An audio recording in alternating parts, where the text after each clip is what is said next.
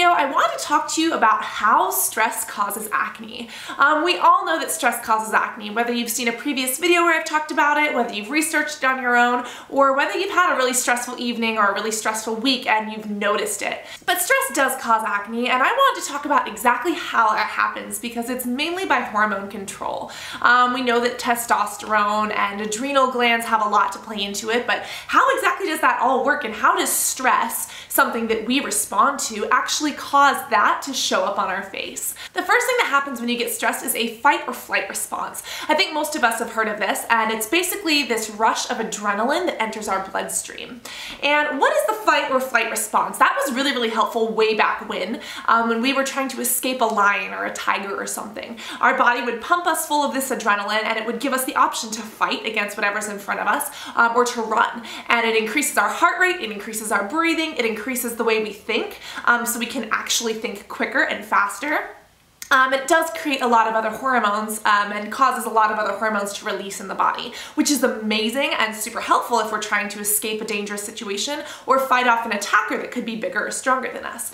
Now, what happens when we get stressed and we get that adrenaline rush, that fight or flight rush of hormones, when we're not actually in a dangerous situation? For instance, if we're faced with a really stressful situation or a test, or if we're faced with a really stressful financial or work situation, or if we're stressed at something that's personal or emotional, you're in a fight with someone who you really care about. What happens is that we tend to internalize that stress. We're not using it, and so it's letting these hormones kind of pump through our body. And those hormones do have reactions to our body, and those reactions do have consequences. Those can be both good and bad. So there's an area of your brain that is responsible for hormone control. It's kind of near the brainstem, and it connects to the pituitary gland. I think we've all heard of the pituitary gland, or at least I hope so, because that is what kind of regulates and pushes out hormones as well. So the hypothalamus is this little place in your brain that regulates those hormones, and the hypothalamus creates a hormone called corticotropin releasing hormone. And that basically signals to this little pituitary gland to create a specific hormone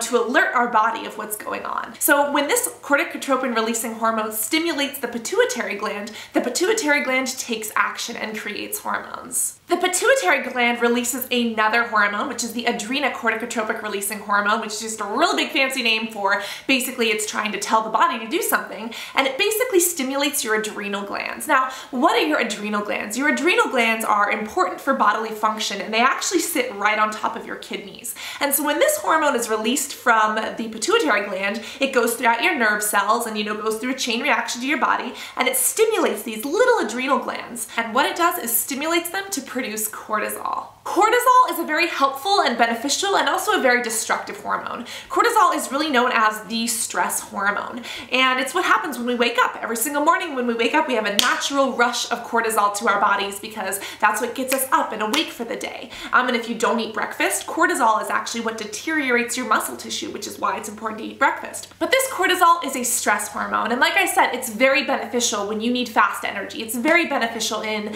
keeping your body alive in a survival situation. But in an everyday situation, when you're getting stressed out because of road rage and traffic, or because the weather is ruining your makeup or your hair, you're creating that hormone that's stimulating your adrenal glands to create cortisol, which causes extra inflammation in your body. Cortisol can actually increase inflammation in your body, especially if you're under chronic stress and you're constantly kind of building up this stress hormone of cortisol. This cortisol can really just affect your inflammation levels, and it can cause inflammation and acne. It can also affect things such as arthritis or other inflammatory diseases. Because it is a very powerful hormone, sometimes it stops your body from doing other immune functions, which means you may be more prone to being sick. Have you ever been under like a really stressful situation and for some reason you seem to get sick the next day or the next week and you're like, this is literally the worst time in my life that this could ever happen? iPhone. Becoming sick is caused by an infection, a virus, or a bacteria, but your immune system being weakened by the cortisol could be a reason why your body cannot fight things off as strongly as it should be able to.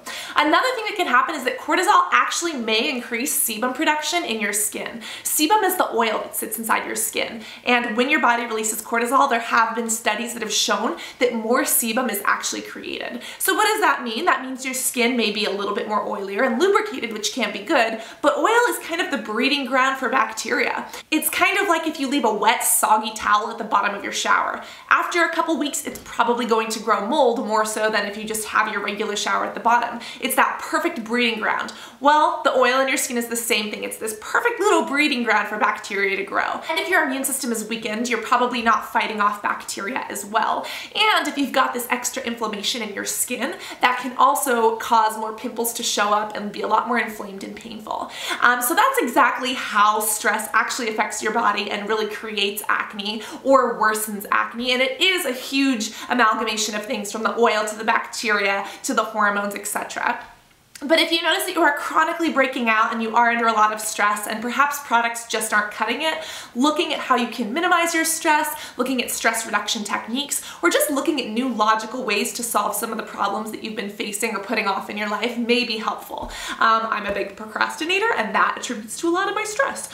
So dealing with some of that has helped me decrease my inflammation and try to help get my acne under control, which I actually posted a video on recently, so if you haven't seen my acne update, check it out. But if you guys have other questions, leave them in the comments below. I will try to link you to some articles and stuff down there. If you have direct questions, you can always reach me on my app, which is Cassandra Bankson, and click subscribe and the like button if you liked this video or want more acne videos, because I do post new videos every Monday and every Thursday. But I love you guys. I hope you're having a great one. Always remember to be beautiful, and I will see you all in the next video. Love you guys. Bye. Hey guys, for today's video I wanted to bring you 3 tips on growing longer, stronger hair, and one thing that people think grows hair that actually doesn't do really anything for it. I wanted to share these tips with you because recently I have been growing out my hair